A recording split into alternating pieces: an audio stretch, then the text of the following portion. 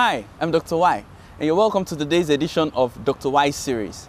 Last week we talked about the things you need to know about your health before you get married, and we said a lot of things. So if you've not watched that video, please just follow this link and watch it, and I'm very sure you'll be glad you did.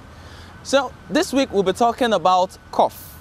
I got messages from a lot of people that said, Dr. Y, could you please talk about cough again? So this week we'll be talking about cough.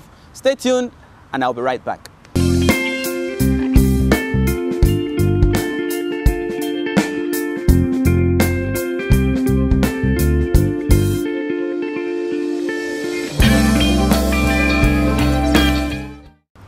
In medicine, we say cough is a violent explosive respiratory maneuver that tends to clear the airways. That looks like jargons to everybody, but simply placed, it's a mechanism the body uses to remove foreign particles or foreign bodies in the airway. That's the windpipe. Once you cough, cough is a reflex. Cough could be good and cough could be bad. But generally speaking, cough is a warning sign the body gives you.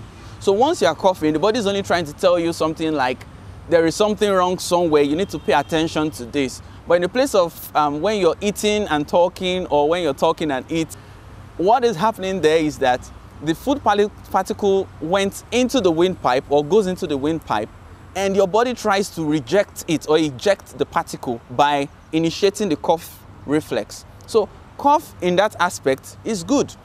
Also, when you have things like you go to a place where there is smoke, or people are smoking around you, or you are smoking, and the air gets into the wrong place, you would cough.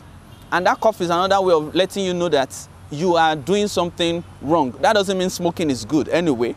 When you smoke and you take in air, you're indirectly putting toxins or poisons, and as time goes on, one may actually have complications as the person gets older. Likewise, things like bacterial invasion or viral invasion or even fungal invasion or sometimes parasitic invasion in the lungs can make you cough. Like when I say bacterial invasion, I mean something like when you have pneumonia or tuberculosis, or you have any infection like tonsillitis, pharyngitis, it can make you cough. Now, in that aspect, you need to take some precautions while treating it. Likewise, things like common cold, flu can also make you cough.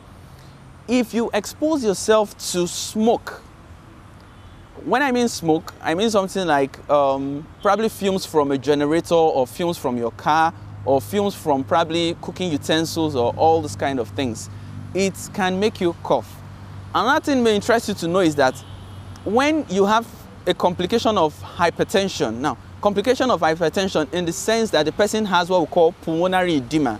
In pulmonary edema, the person has fluid at the base of the lungs.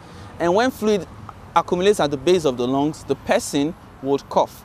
The body is only trying to say something that something is there, something is not, that thing is not meant to be there. And so when the person is coughing, it's very important the person pays attention to it. Now, cough in that aspect is a warning. If the person does not present to the hospital on time for treatment or for checkup, the person may end up losing his life or having complications which may be fatal as time goes on. Other things that can cause cough include things like some people at times when sleeping have food particles or food residue or fluid coming from their esophagus down to their throat and may want to trickle down to their airway. It will make them cough. Once things like that happen, the person needs to receive or attend, or the person needs to seek medical treatment. Some cancers affecting the lungs can cause cough. So if you are coughing, it is very, very important you go to the hospital so that you can get the specific cause of the cough treated. Now, I've mentioned a lot of things that can cause cough, starting from pneumonia, tuberculosis, and pharyngitis, tonsillitis, the common cold, flu, smoking, congestive heart failure, acid reflux, and some cancers. Now, imagine this scenario. Somebody has heart failure and the person has fluid in the lung, and the person goes to a pharmacy to buy something like cough syrup. You and I know that cough syrup will only suppress the cough, but it's not treating the cause of the cough. So what happens is that most times some people treat the symptom and not the cause, which is where we get it wrong. So once you have cough, it is very important you treat the cause of the cough. So in the case of this person I just said now, the person has heart failure, that's a complication of hypertension, and the person is coughing. If the person goes to buy cough syrup, the person will not treat himself. The person will just be worsening and worsening the condition. I'll give another scenario. Somebody has tuberculosis, and the person goes to a pharmacy to buy some medications like coamoxiclav, is a combination of a drug, or something like cotrimoxazole. The person is not treating the cause of the tuberculosis.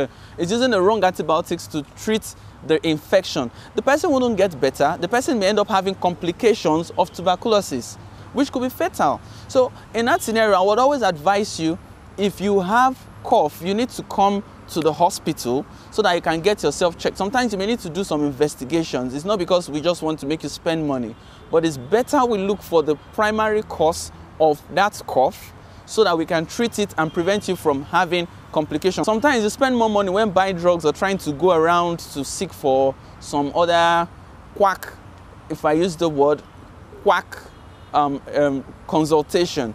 And I advise you, anytime you have cough, it is important you come to the hospital so that you can get the cause of the cough checked.